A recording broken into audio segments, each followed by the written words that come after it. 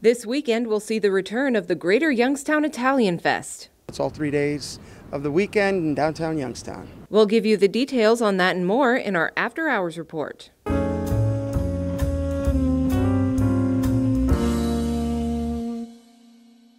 The After Hours report is brought to you by Live Nation. Celebrating Italian-American heritage, the Greater Youngstown Italian Fest returns for its 34th year. 1986 era, there were a bunch of teachers and business persons that wanted to get together and make sure that we kept our Italian heritage alive.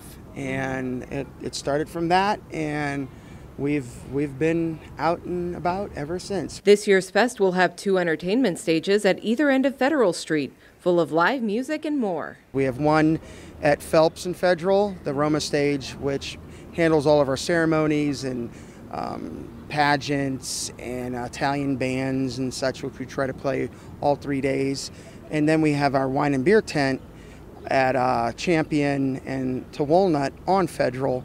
And that plays a lot of polka, a little bit of Italian, and a lot of rock and roll at night. John Rossetti is festival chairman. He says in addition to that live entertainment, there will also be over 60 vendors, and over half of them are food vendors. You can get anything you want, from sausage, peppers, and onions, to brioche sandwiches, to chicken parmesan, and we have French fries and lemon shakes too for the kids, and the kids and all of us, I guess. Some pizza by everybody, and some really good food, some pasta and some cavatells and meatballs and so on. All the calzones, strombolis, and everything your heart's content, including at the end, you can wash it down with a glass of wine or beer and maybe a cannoli or a sfogliatelle after that for dessert. Last year's festival saw about 27,000 to 28,000 people enter the gates. This year, Rossetti expects that number to increase. I expect it to be a good year from what I see of the weather forecast. It looks like we're going to have 3 days of good weather. So I expect 30,000 plus this year for all 3 days. Festival hours are Friday from 11 a.m. to 11 p.m. and Saturday from 1 p.m. to 11 p.m. Sunday's events begin with a Roman Catholic outdoor mass and processional at 12:30, and the fest continues until 11 p.m. Admission is $5. Kids under 12 are free. You can find out all the details of the event by visiting youngstownitalianfest.org. Come down and enjoy the show. That's all we ask. Come down and enjoy the show. Come see downtown Youngstown as it's supposed to be.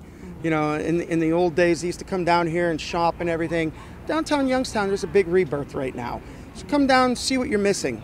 Don't miss out on the Greater Youngstown Italian Fest or downtown Youngstown. Hey, Mambo Italiano. Now here's the rest of your weekend rundown. The Columbiana Block Party takes place this Friday from 5 to 8 p.m. on Main Street in downtown Columbiana. The party includes a pop-up market, VW show, music, food, and plenty of activities for the kids. For more information, visit the event Facebook page. Celebrate the dog days of summer with Man's Best Friend this Saturday from 1 to 3 p.m. at White House Fruit Farm. There will be a pup parade, contests, photo opportunities, and more. Registration is required.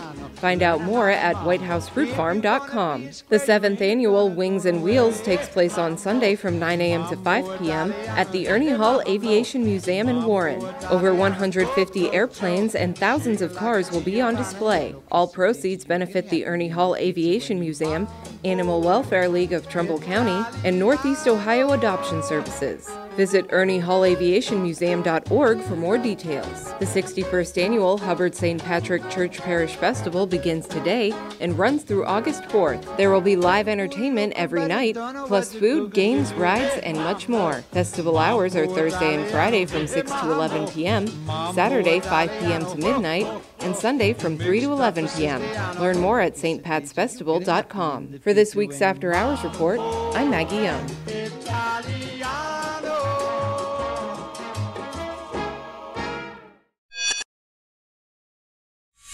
The After Hours report is brought to you by Live Nation.